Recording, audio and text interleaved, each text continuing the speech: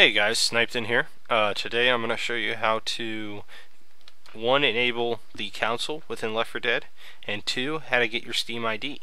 The reason you may need that Steam ID is for making yourself an admin in a server. A lot of the times that's how it's done. So here we go. Go ahead and go into Options, down to Keyboard and Mouse. Under Keyboard and Mouse it says Allow Developer Console. Make it say Enable. Enable, disable. You want it enabled. Go ahead and hit done. Way to check it is just to go ahead and hit the key just to the left of the 1, just above tab, and you should get a screen just like this, and that is the console. One quick thing with it, if you type in open server browser, and as you start typing, usually it will start giving you options, so the closer you get, you may be able to just arrow down and then hit enter, and it'll pop it in there for you.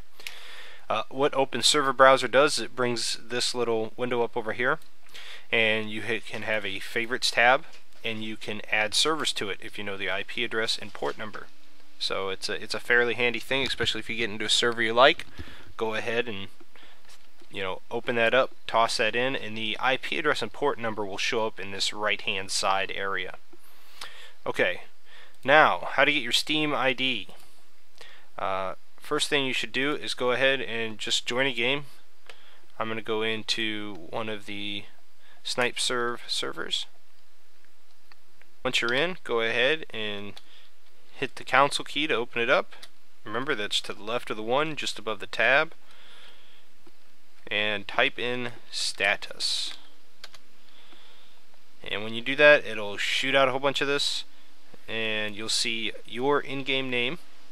Mine is right there, Snipe, and the Steam ID is just to the right of that. And then you can just go ahead and copy that and paste that into a text file or something so you have it handy. But anyways, that's how you get that and how you enable Developer Console. So, we'll see you later.